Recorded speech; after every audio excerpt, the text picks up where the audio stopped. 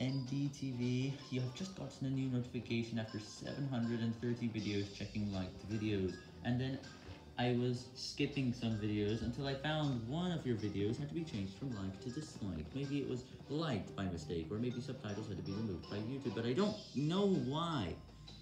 Either way, we did have to change your video to a dislike, because I had to skip several videos and I found you.